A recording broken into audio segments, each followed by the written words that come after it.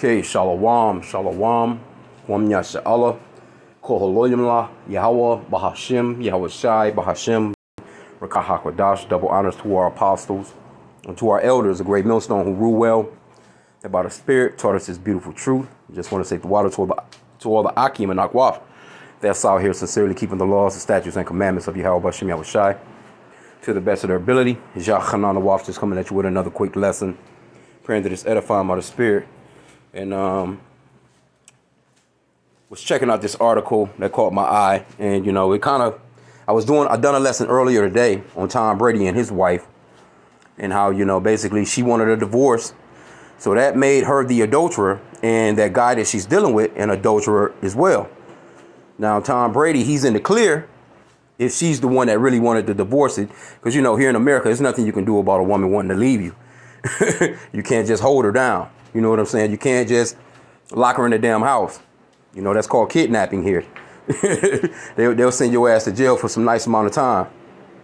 So a woman in America, in Babylon the Great, she can get up and leave at any hour that she wants to of the day, night, go where she wants to go, come back when she wants to come back, and never have to come back if she don't want to. She can leave the damn kids with the husband, you know, and just take off and like, hey, and just never be seen again. So, and America is just backwards like that. So now when I came across this story, I'm like, well, hey, this could be somewhat of a part two, because there was other scriptures that I didn't get. But this right here says, wife continues to care for husband after traumatic brain injury, and so does her new husband. See? So does her new husband. Now let's get off into it.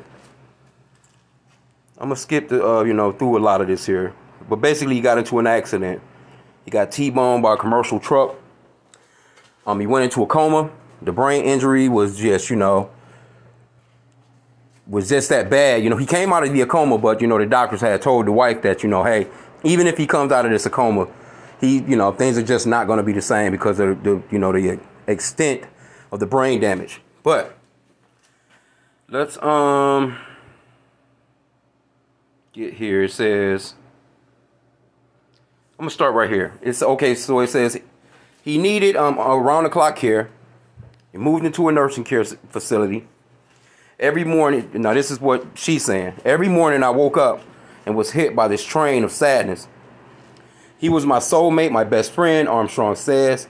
I was grieving a living person. So clearly he's alive.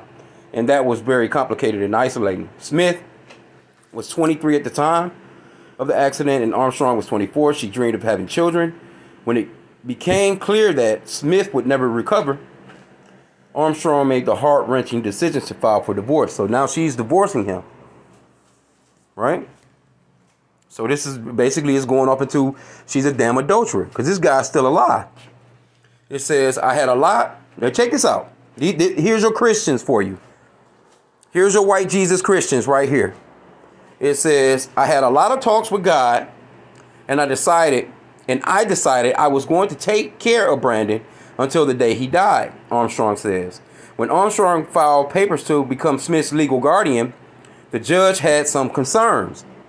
So basically, and you already know, if he got hit by a commercial truck, I'm sure there was a nice large settlement that was paid out, whatever.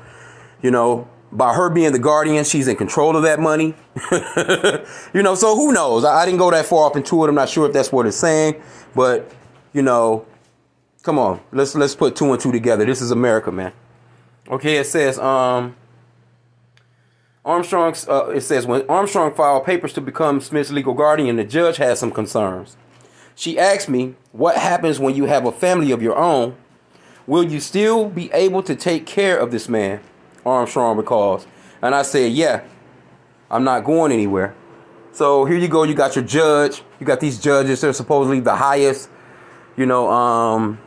mentally smart people in the world, of course, but they swearing on the Bible. They had people swearing on the Bible. And that judge should have been like, hey, well, that's your husband. You got to stick it out with him. Nope. She didn't do that. She granted the divorce, right? Okay, it says Armstrong kept her word. She and her husband, James Armstrong, who had been married since 2015, see Smith regularly. And so do the couple's 3 children. So what if this man has somewhat of a mental capacity where he's like, you know, when he sees like this bitch, you know what I'm saying? Like, I can't believe, because he's probably just screwed up to the point where he can't speak anymore, this, that, and the third. But still, there could be that inkling of thought or that inkling of some part of him still there that's looking at this bitch like, oh, man. Anyway, that's just me thinking as a man. Okay, it says, we bring Brandon to our house every week, and we take him out to restaurants. So basically, she's getting over, man. Because you know she probably got insurance money off of that shit. You know? Something, it had to have been some finances involved somewhere. So she just threw his ass in a home, divorced him, still his legal guardian, which means that she's in control of the finances still, and get with another dude. And this is America, man. This shit is not surprising. All that, he was my rock, my best friend. What am I going to do?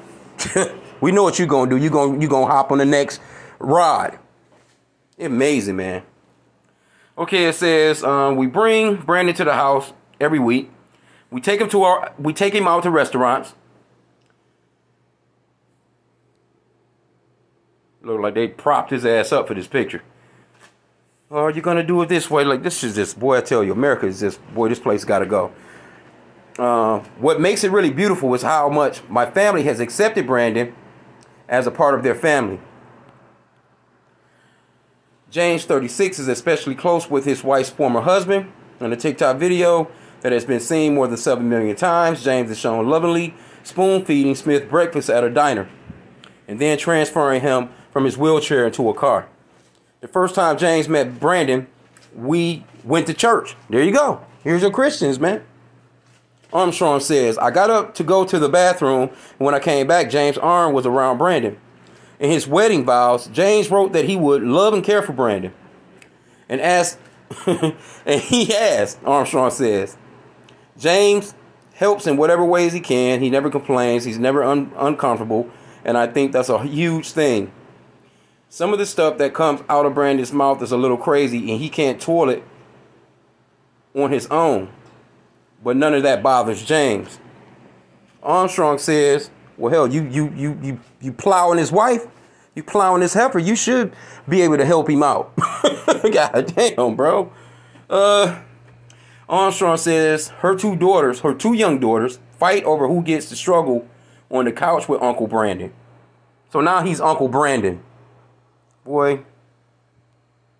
Let me keep it classy. These little girls adore him. My stepson, too. He comes with me to the nursing home, and he's getting Brandon drinks and hugging him. Armstrong says caring for Smith is an honor and that her love for him has only grown. Brandon's short-term memory is very poor, so he's remembering something then. So he's not anxious about tomorrow or regretful of yesterday, she tells Today.com. I've learned from him how to be more present. Even though he can't communicate well, he's always teaching us things. He makes life beautiful. In April, Armstrong shared a TikTok video of her interviewing James about his special relationship with Smith. He's our family member. He's like one of our kids. We love the same. We love him the same. A visibly emotional James said. He's a central part of our family. He added, he's a central part of our life. All right, well, so if this guy just get up and just so happen to be like, you know what, I mean, I'm tired of this shit. I want a divorce. So what's going to happen then? You know, after he done made this vow to take care of this man. I tell you, man. Anyway, let's get to the scriptures. So many things to say, so many things to think about. Now, I thought about this with our foremother Judith, right? This is Judith. And Judith they said Judith was pretty beautiful, man.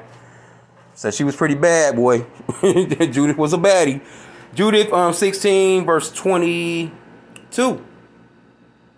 It says, and many desired her, but none knew her all the days of her life. After that, Manasseh, her husband, was dead and was gathered to his people. So she never got married again. Though she was young, she was, vibrant. She was beautiful. She could have had any man. And basically, when you read the story, when they talked about how beautiful she was, like, man, she stopped wars. Motherfuckers stop fighting, man, to check her out. Matter of fact, they asked like something to the extent, roughly paraphrasing, why are we fighting against people that have women this beautiful? Something to that extent, you know, roughly paraphrasing.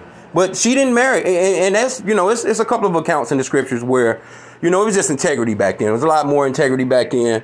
Hey, women can be well taken care of. Got them, bought her the biggest ring, put on her finger, the biggest damn house. She gets a fresh new car every year or 2 year, whenever. You know, going on the best vacations. He's taking her to the best restaurants. You know, just everything. He's completely taking care of her, and she'll still go out and sleep with some other man on him in his place, man. I mean, this is America, though. Like I said, let me keep it classy. I have so many things to say, but I wanted to get this. Mark chapter 10, verse 12. It says, "And if a woman shall put away her husband and be married to another, she committeth adultery." So this is exactly what's going on right here. She's committing adultery with the man looking at. I mean, like I said, just think it says that he has some memory. So what do you think he's feeling like while you and this other dude is hugged up right in front of him? Hey, but that's judgment, though, man. I mean, can you think that? Now that's hell. that's a version of hell right there. Straight up. Well, you were in a damn wheelchair on some Stephen Hawking shit, watching your woman get down, you know, or, you know, then they dropping his ass off at the nursing home, and he just, you know, knowing that this motherfucker is doing my wife, man. It's amazing. Okay, so Salaki.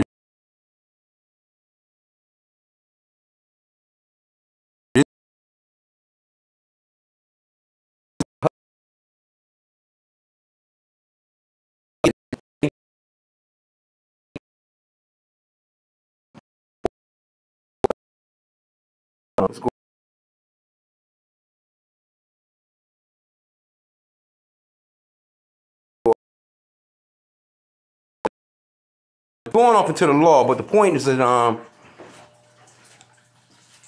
Romans 7:3.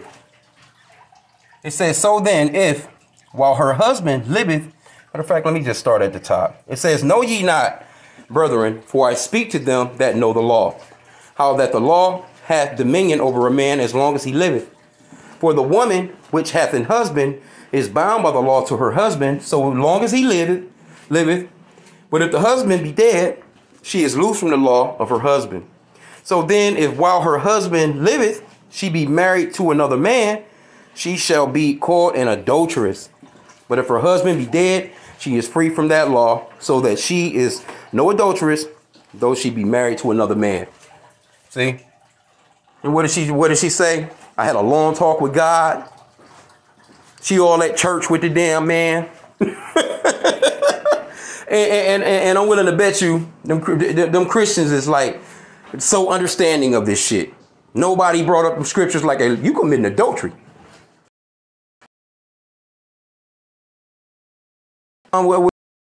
Have them silly ass vows talking about till death do you part. I'm willing she said that shit, man, when she got married. I'm willing to bet you she said that. She repeated those vows. Till death do you part. Nah, this man wasn't even dead. And you dumped him. Divorced him, became his legal guardian. Like, you just know that's got scam written all over it, man. Any woman that truly loved a man, hey, she's just gonna be like, well, I'm just gonna have to just, you know, hey, it is what it is, man. Hey, this is it. This is my husband. Hey, I gotta deal with it. Gotta deal with it. Hey, it just is what it is. And sometimes it be that way.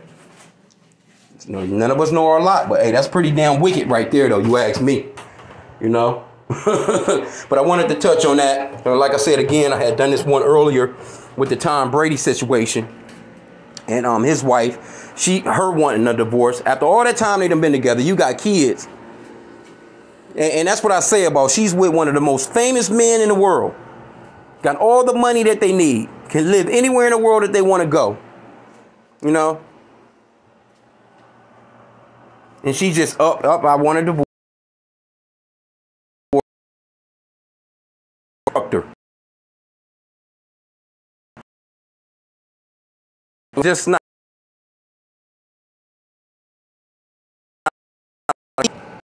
righteousness, man.